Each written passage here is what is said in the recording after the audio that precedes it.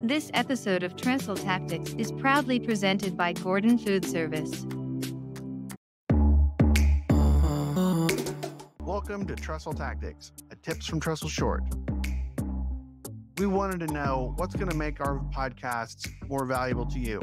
And the answers were simple. You want easy to implement tactics and strategies that will let you create an outstanding experience around your senior living food and hospitality programming. So let's dive in right now on today's Trestle Tactics. Welcome into Trestle Tactics. On today's episode, we're going to be talking about tips and tricks that you can use when selecting and purchasing your commercial kitchen equipment. Whether you're doing a brand new build, a renovation of your kitchen, or just looking to replace that old refrigerator or fryer that's seen better days, Kevin Berg from Clark Pro is going to share with us a few tips and tricks that he uses with his customers to help them have really great success.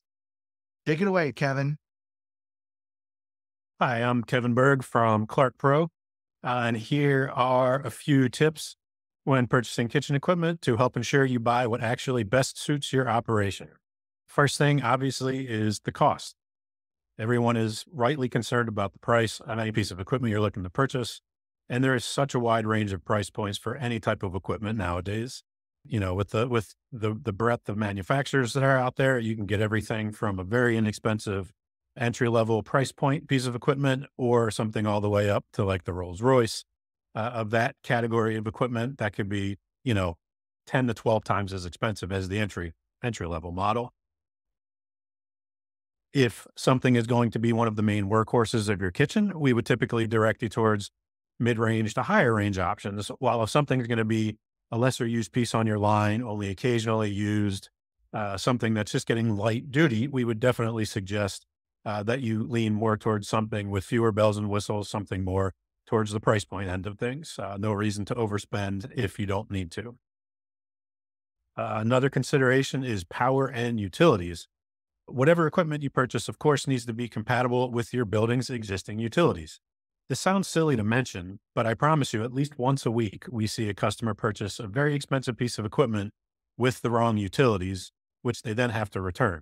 That can be really frustrating and time-consuming and, frankly, costly because a lot of this equipment is made to order. They don't like to get things returned, so they charge a hefty restocking fee, and we do whatever we can to avoid all those things, but it does happen. So with that in mind, we need to know from your end of things, if it's an electric piece of equipment, voltage, phase, wattage, amperage, stuff like that, whether it's natural gas or liquid propane, whether or not you have relevant drain locations, and those things are all, it's not necessarily the easiest information to find. So what we suggest for all of our customers is the best practice is always to snap a picture of what they call the rating plate or the serial plate, and then forward that to your account manager or salesperson, and they can then backtrack. They can always interpret that tag and make sure that they're connecting you with pieces of equipment that match your building supply. Also, we've had many amusing stories of people that have blown up equipment, not dangerously, but fried equipment by connecting a 120 ice machine to a 240 circuit, for example. All kinds of crazy things, liquid propane fryers connected to natural gas supply and vice versa. That creates like a flamethrower effect. Short version, make sure we match power and utilities. Sustainability and efficiency is another thing to keep in mind. Most cooking equipment is just gotten more and more efficient as the technology has progressed. So that's led to increased fuel efficiency, increased output, all kinds of lovely things like that. And whether you want to or not, you may be forced to be considering Energy Star certification and energy efficiency, as many state governments are now requiring any new equipment be certified to some degree or another. There's nothing quite like taste to take you home. When flavors bring you back to county fairs, and sweetness incites stories of fresh fruits and farmers markets. Whether it's the bold notes of a big city or the rich profile of a coastal getaway. Gordon Choice regional favorites taste like home.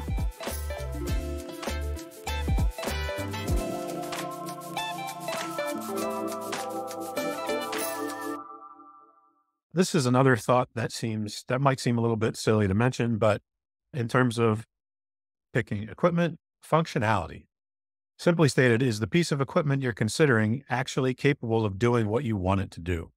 For example, if you are trying to knock out a high volume of pizza in a short time, for example, if you're going to feed a crowd quickly, maybe a traditional deck oven is not the way to go. Maybe an Impinger oven, a conveyor oven would be the way to go. That also could lead to increased efficiency in terms of production, as well as just throughput. And lastly, one of the other ones to consider would be durability, total cost of ownership, or warranty.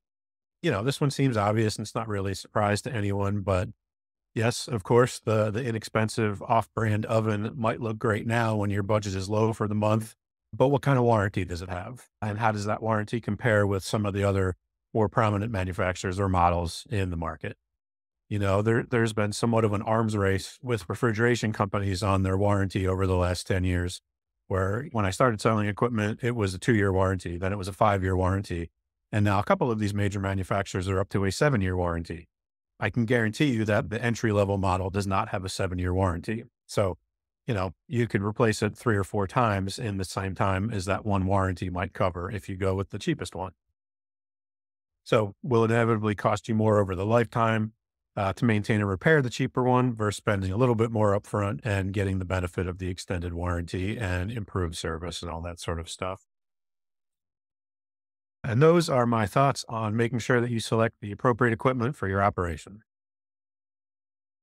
Thanks, Kevin. Hopefully you guys out there will find great benefit in these tips and tricks that Kevin provided when you go out to purchase your next big item for your kitchen.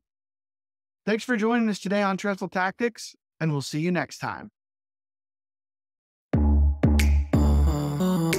We hope you enjoyed this episode of Trestle Tactics. Be sure to like and subscribe on any of our channels, YouTube, Spotify, or Apple Podcasts, or anywhere you listen to us.